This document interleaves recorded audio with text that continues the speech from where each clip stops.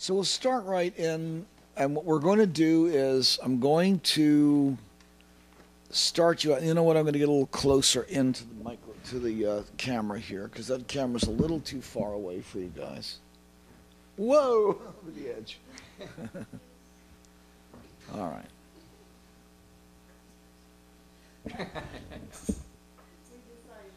Yeah. So, first of all, I'm going to suggest to you, if you don't have to have a flute right now, but it'd be helpful if you did. The simplest way to get started is to work with a soprano first. And I want to point out that I started with a $2,000 soprano recorder, not through my own personal choice, but because that's what Morgan had left me. And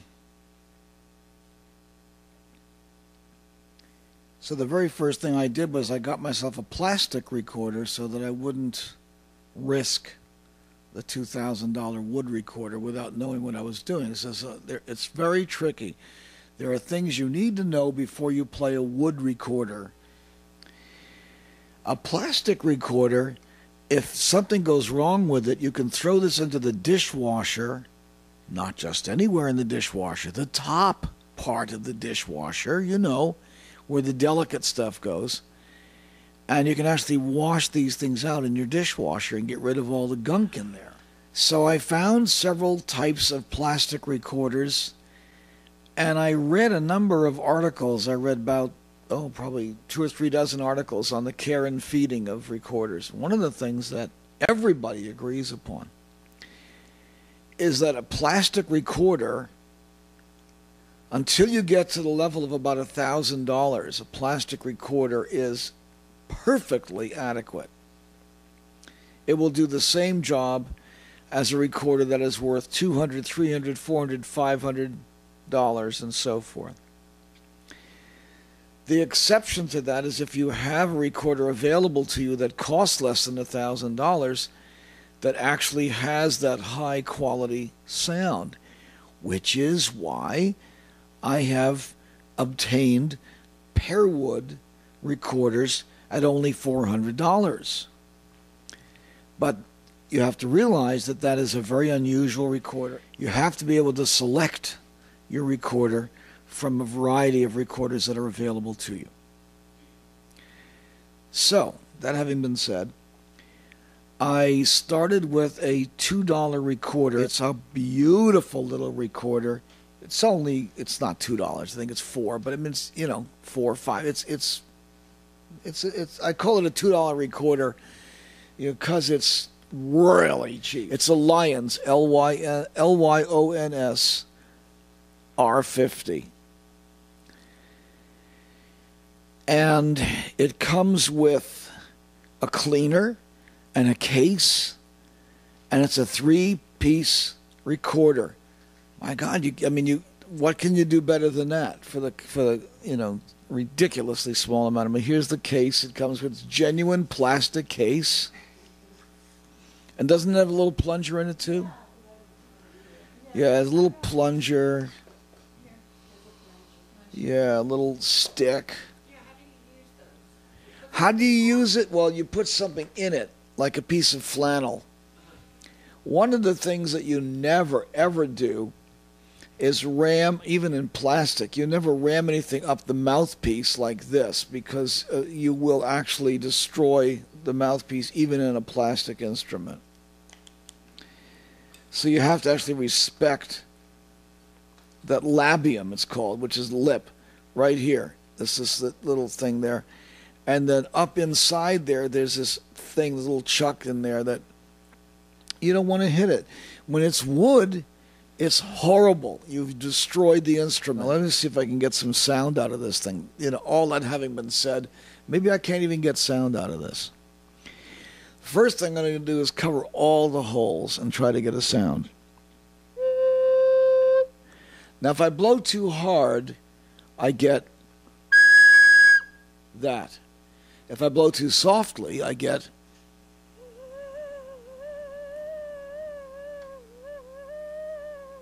that. So I've covered all the holes, and all I'm going to do now is just go up and down these. I'm going to move my fingers off the holes, and I'll show you how to do that in a minute.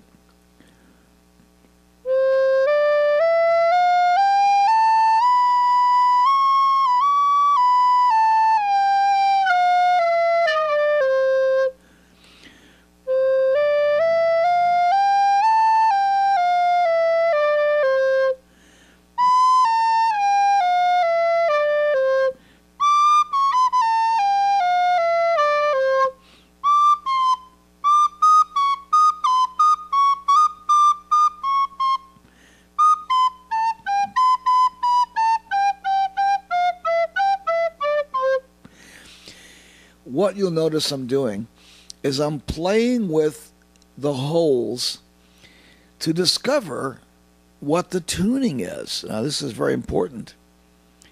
For recorder, I would have to know how to get perfect true C.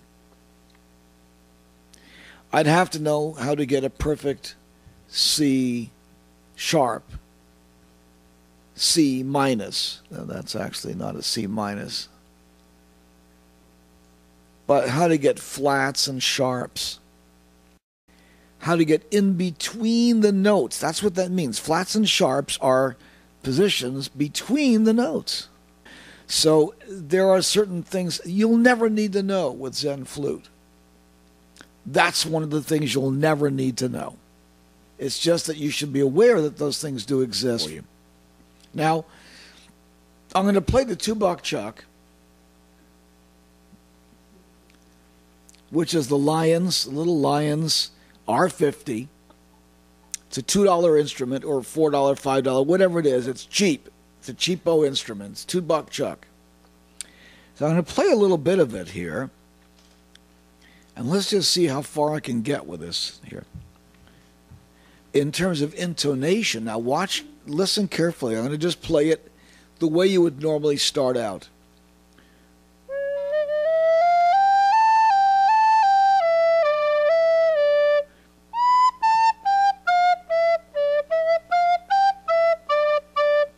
Okay. Now, it's a piece of plastic. Recycled dinosaur. This has been on the planet for at least 250 to 500 million years, at least.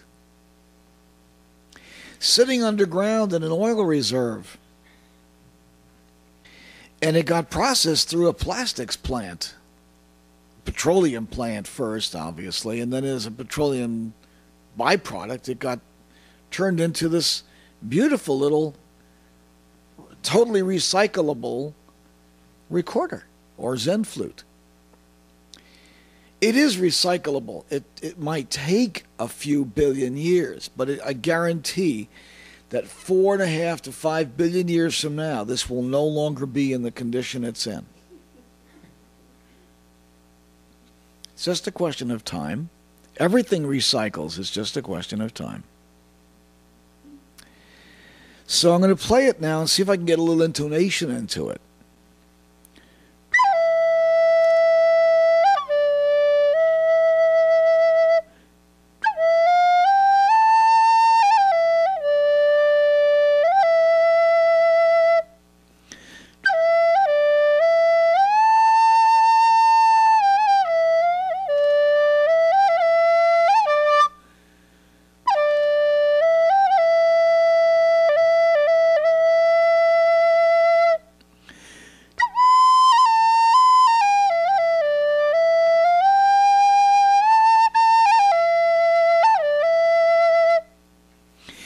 Let's go to the next register.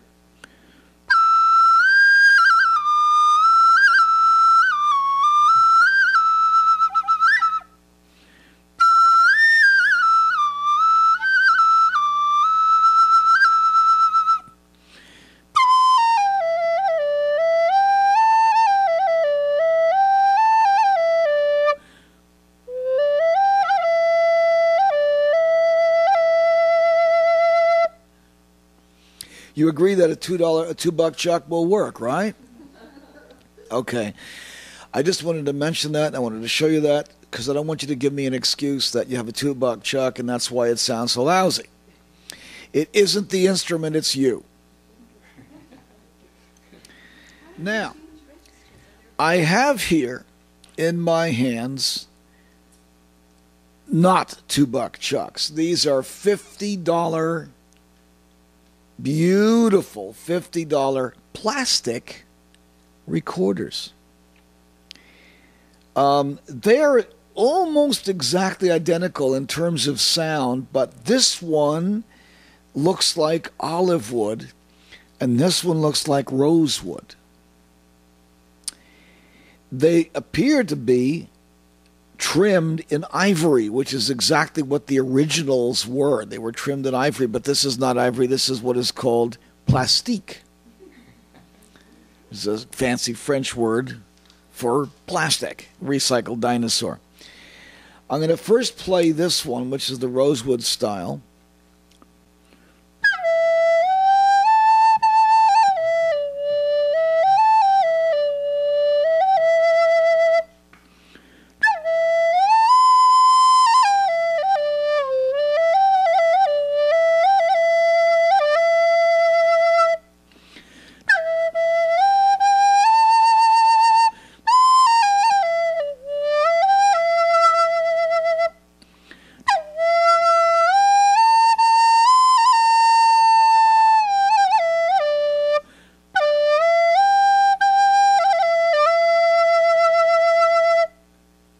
Very nice sounding, isn't it?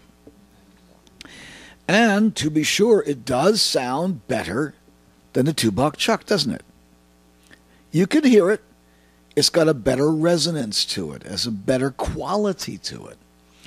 This is the olive wood. This is my personal favorite. And I'm going to show you what this sounds like.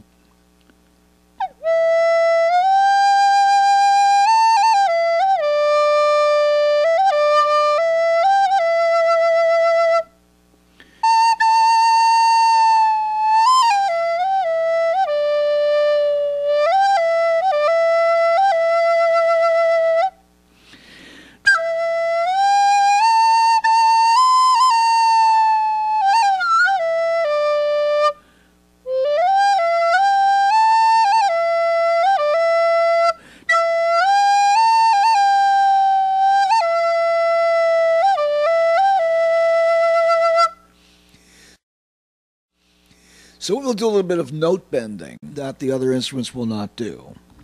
Now your ear is kind of tuned. You're kind of getting used to hearing this.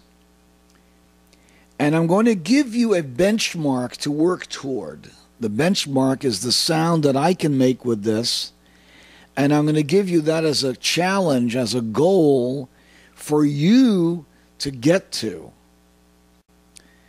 And I realize, and you should realize, that you cannot get there with your $2 chuck.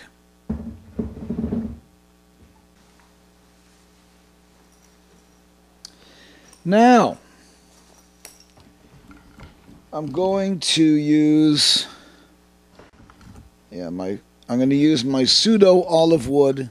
It is a Yamaha.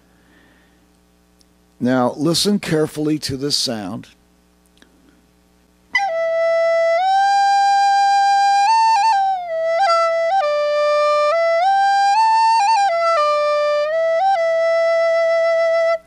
Going to go to the higher register.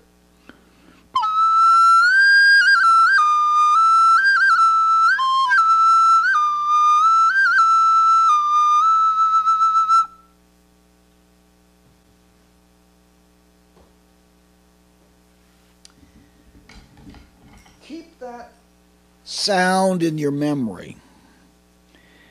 I'm now going to play a Van Hune rosewood 3-piece soprano, $2,000 instrument. Actually, now they're $2,700, the same instrument.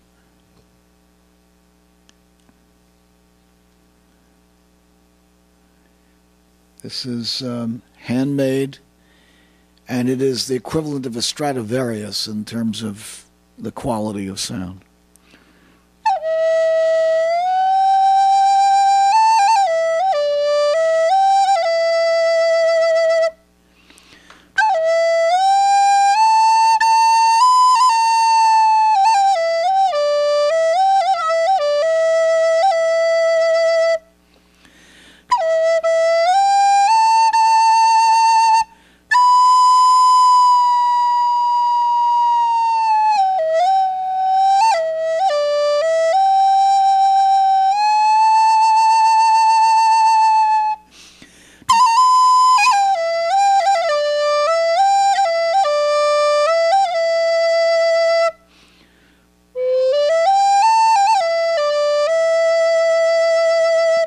Now the higher register, this is where it makes the biggest difference.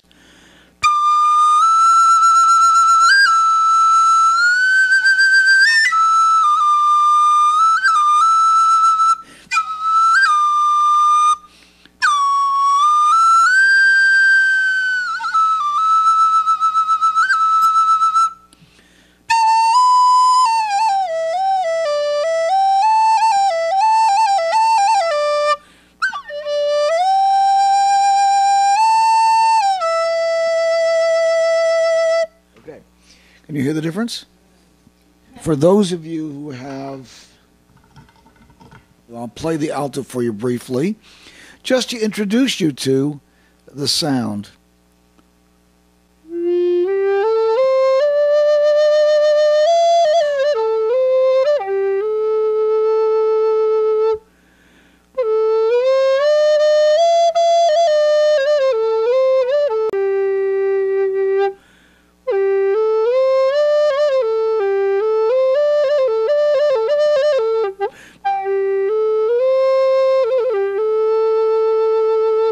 High register.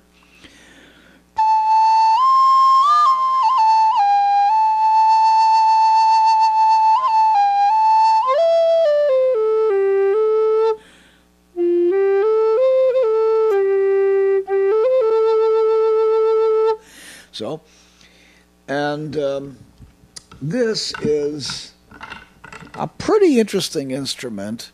It started as a Yamaha. It's a lot heavier. It weighs about 3 times the what the other one weighs.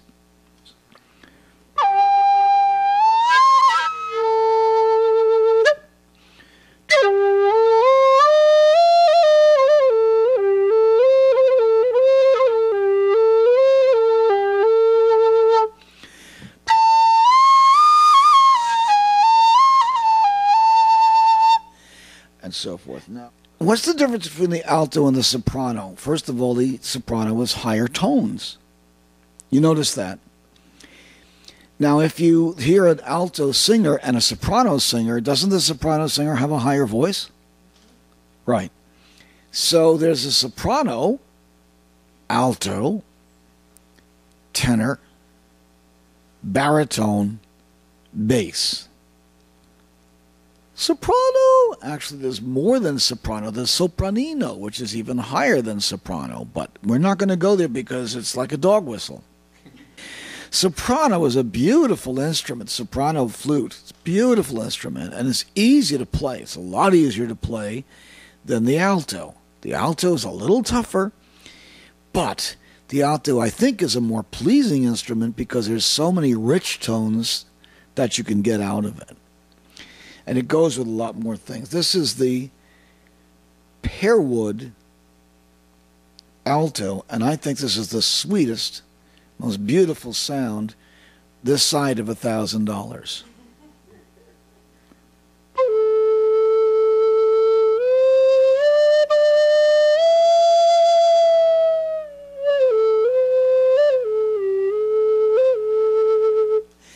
You hear the difference between this and the plastic? I hope so.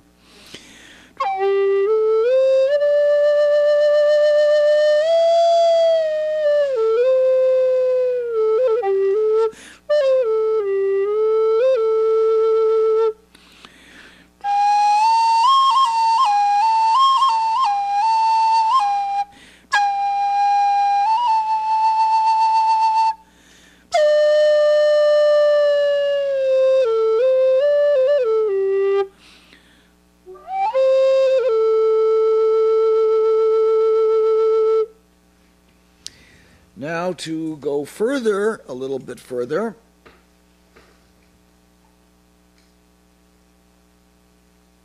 because I want you to understand what you're dealing with here.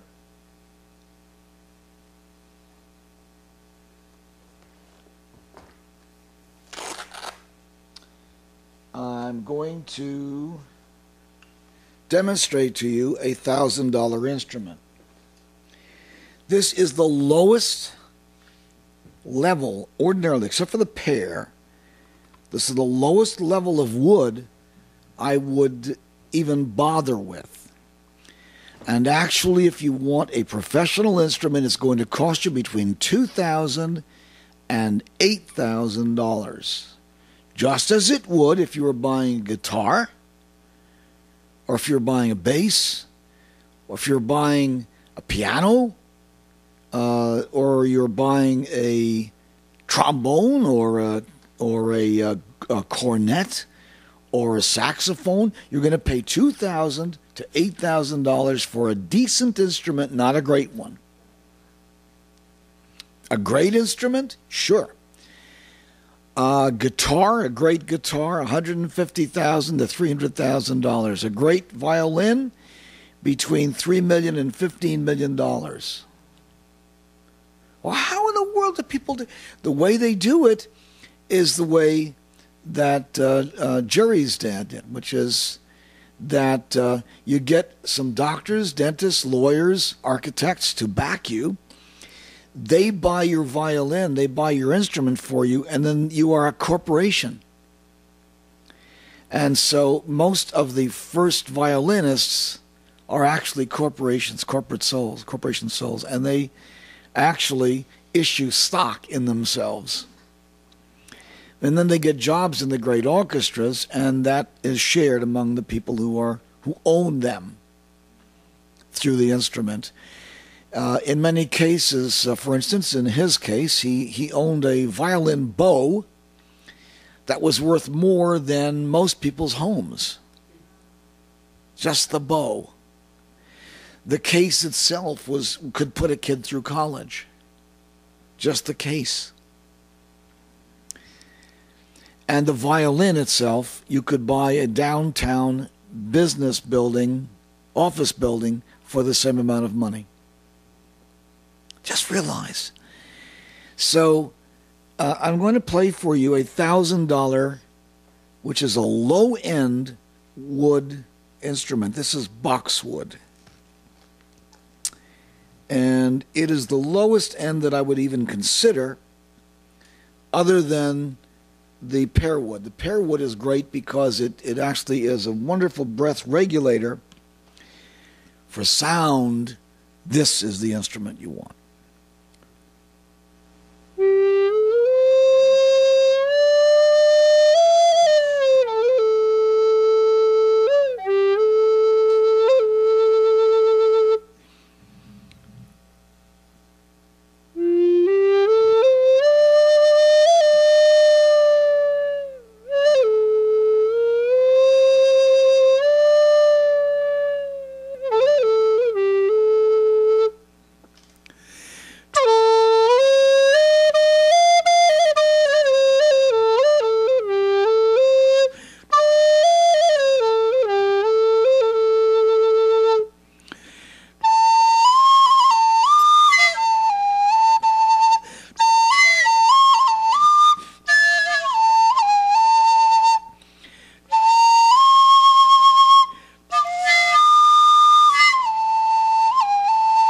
I'm kind of touching on a third register. There's a third register on this little sucker. It's got more reach than the other ones have. Still, it's not really there. I have other instruments that I'm not going to tease you with because the other instruments would cost you between $2,000 and $8,000. I'm just not going to tease you with those. They're meant for professional use. I use them professionally, and I don't recommend them for casual use. $1,000 for an instrument is an awful lot unless you're using it in a very serious way. This has gold keys on it. The reason it has gold keys on it is because gold doesn't oxidize. Therefore, it wears better. When they do begin to go, the simplest solution is to take it off, send it into the factory. They remake one for you and send it back. They like to actually have the entire instrument sent to them, and then they just remake one for you. That's your little foot. It's called a foot, and it gives you your F, and it depends on what what it's tuned to. The flutes that I use are tuned to 440A, meaning that there's a number of definitions of the note A, and all of the notes following the note A. There's A, B, C, D, E, F, G, and of course the note H, which nobody can play. And so 440A is the modern standard in the West. Is it the standard everywhere? Not at all. 412, 424, 431. There are a variety of frequencies. Those are called frequencies that are denoted as A, and it depends on whether you play Baroque music, which I hate, or modern music, which I equally detest, or Zen music, which I love, which is whatever. And that's at 4. I played at 440. I recommend 440. There's a variety of reasons why that's nice, one of which is you can play with other instruments. Whereas when you have a totally Baroque instrument, you can only play with other Baroque instruments. Which means you have to know people who typically spend their evenings reading Chaucer in the original Middle English. Which I do, but only on occasion. I'm talking about every evening. This is a tenor. And the reason that the tenor is so nifty is because it's really nifty.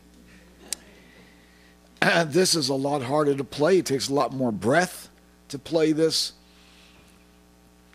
And it's the sweetest sounding instrument this side of heaven. Here you go.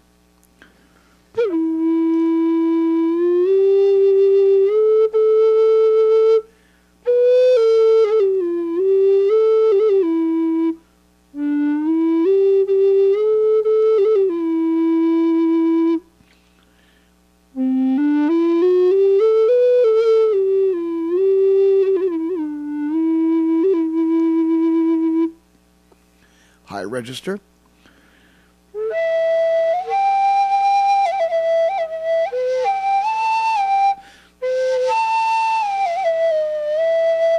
Little hard. What you have to do is play it a little while. About 15 minutes into it, and the high register starts to kick in. It's too dry for the high register. But anyway, that's the tenor.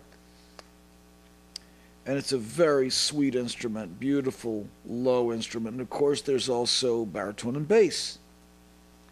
And some of the bass instruments are actually 20 feet tall. What you have is a piece of plastic that is a $2 chuck, pretty much. Some of you have better instruments than that. Many of you got the thing I recommended for beginners, which is the double set, which you have a soprano and an alto. So far, all we've done is examine the instrument and see what it sort of does. I'm going to come in a little closer here. Ah! There.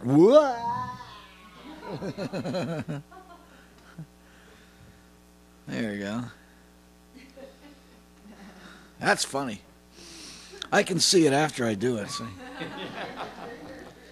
Because of the little bit of lag there. I'm going to use, I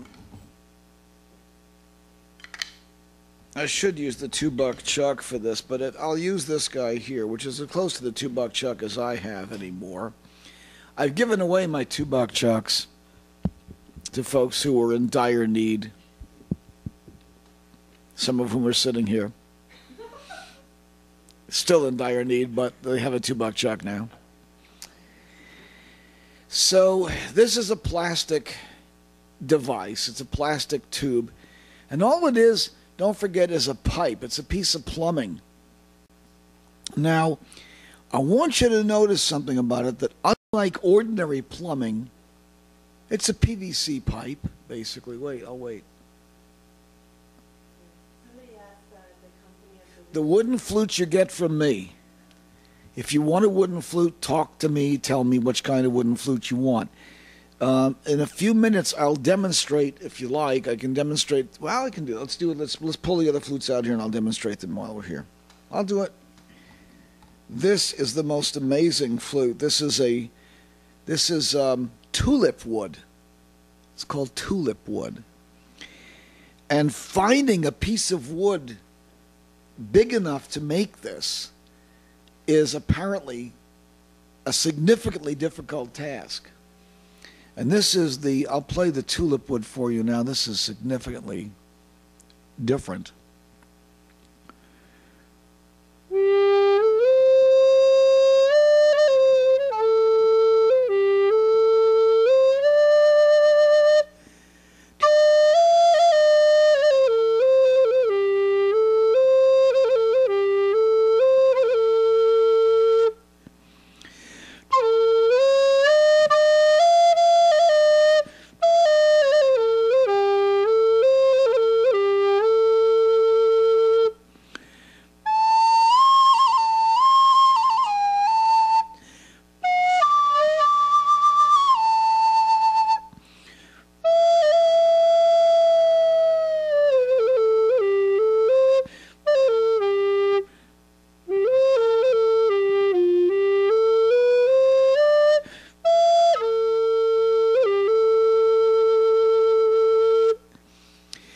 It's clear.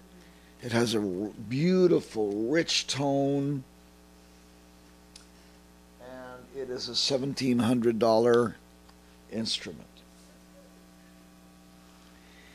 It's a strange wood. Grenadilla. It's kind of like an olive wood. It's very hard, very heavy, very rich toned. And this one I have to warm up really significantly. This is actually the most expensive recorder I would ever consider buying. I didn't consider buying it. I wasn't going to buy it at all. And then I realized that, magically speaking, I had to, because I wanted to produce some pieces that were extraordinarily different and that required a specific type of vibration. This produces exactly that kind of magical vibration, but you're talking $3,000, $4,000, $5,000 for these instruments. Depends on what you want. It depends on the configuration of these things. They come in different configurations. It's a $4,000 instrument. Is it worth it? No, it isn't worth it unless you are recording specifically or performing in vocational music where you must have a certain vibrational level. And that is what this does. I'll put this together for you. I don't play this very often, and I treat it with the utmost care and respect.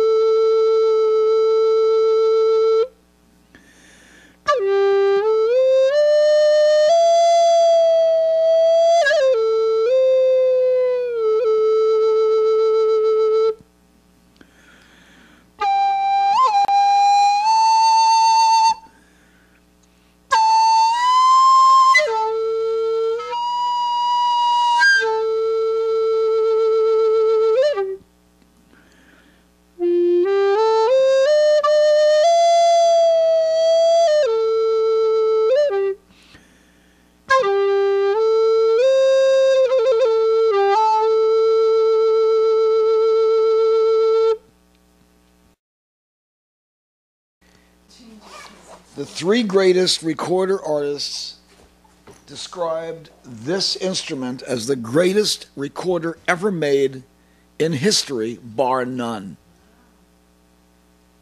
Bar none. That's whether it was made in the 16th century, 15th century, 17th, 18th century. Bar none. This is the best ever made. This is the kit that I recommended, and it's made by Aulos. And this kit here is about, I don't know, $75. I think this is what this is here with all the shipping and everything. It's probably about that. And it has an alto and a soprano in it. This is the Aulos soprano.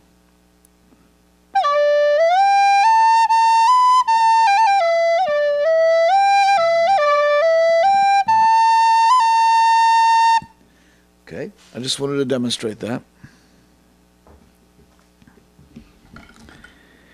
If you want a wood device, then you need to ask me to find out for you. Give me a price figure that you'd like to pay, and I will find you the very, very best flute I can find at that price. Okay? Tell me what you want to spend. I will find something for you that is absolutely as gorgeous as you can possibly get. I will test it out. If it works to my satisfaction, I will then clean it, send it on to you, and it'll be yours. Okay? Simple as that. I don't want you to go out and range around and try to buy one of these things because there's no way in the world that you know what you're looking for. Because it's not just the sound of the flute, it is also the feel, what happens when it puts the breath back into your body. That's what happens. When you blow into these things, you get back breath. It goes back in. Do you know that? Like back EMF, back electromagnetic force, same thing. This, then, is, I'm going to give you your assignment for the next week.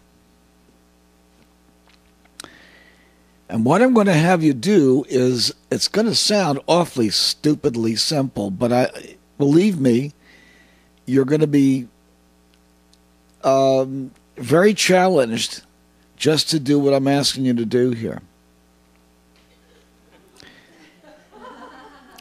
It's a discipline, and it's a discipline that if you lose one day, you lose a whole week. Not now, but when you get into it, if you lose a day's work, it's like losing a week. Right now it won't hurt you, but it will eventually. So I want you to get the discipline of playing 5 minutes every day. Let me hear you one more time here for 10 seconds. Ready? I'll tell you when to go, not yet. And take a breath, not a deep breath, but do take a breath before you blow out. Before you exhale, take a breath. Breathe in. Ready? Go. Okay. Good. Now, once again, in closing, I'm going to leave you with this thought.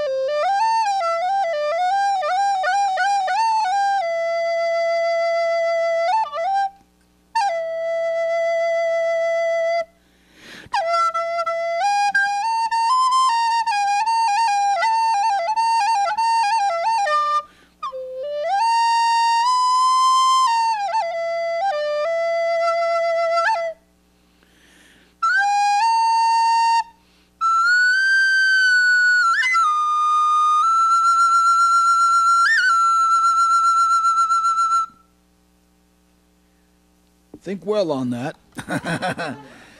And that is your goal. That's where you're going to. So you actually can, you're at the foot of the mountain right now. You're at the bottom of the mountain, and you're looking up, but you can at least see where you're going. You know where you're going. You know where you're starting from. And it's just a question of getting there from here. Okay? All right, next week, Jerusalem.